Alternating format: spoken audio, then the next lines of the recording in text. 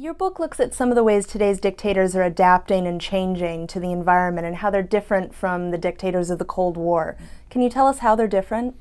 It's really never been harder to be a dictator. So if you're actually somehow able to keep your regime not just surviving but thriving, you're doing something right against all the forces that you sort of combat.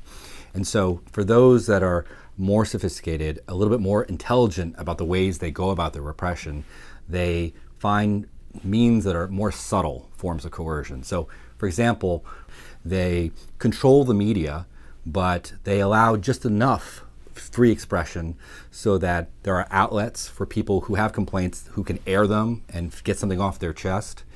It's also useful for the regime to actually know who's corrupt and who's not. And you can only do that with a little bit of an independent press. They devise laws that are broad and vague, but then they apply them like a scalpel against those that they deem a threat.